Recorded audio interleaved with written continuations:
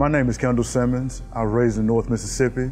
Had the opportunity to go play in the NFL for 8 years. Won 2 Super Bowls with the Pittsburgh Steelers. Once I retired, I had the opportunity to become a diabetes ambassador. Now I have an opportunity to come back and coach and mentor kids. I found out that I had type 1 diabetes in July of 2003. Lost 45 pounds in 2.5 weeks. I was hospitalized, my blood sugars were close to 1100, lost my vision.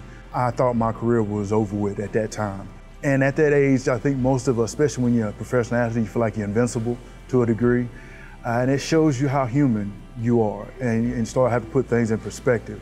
Every game, I had to check my blood sugar at least 8 or 9 times. I'd come off to the sideline and have 2 trainers testing my blood sugars on my forearm just to tell me what my blood sugars were as my O-line coach is fixing the play that we just went over out on the field.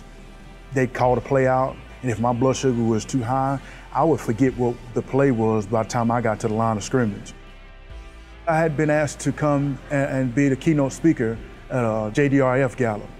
I was walking around, I was looking at all the booths, and I saw the ExpressionMed stickers. And I met the young lady that was the founder, and she was so energetic. And I told her, I was like, I think this is one of the coolest things in the world, because I had never seen it before. It was a way to express yourself, bring a positive nature to it. You can wear it during your season, whatever season's going on. Also, it helps hold my CGM on a little bit longer. I sweat really bad. It just helps keep it secure to my arm. It moves with the body, and that extra adhesive and stuff helps keep it in place.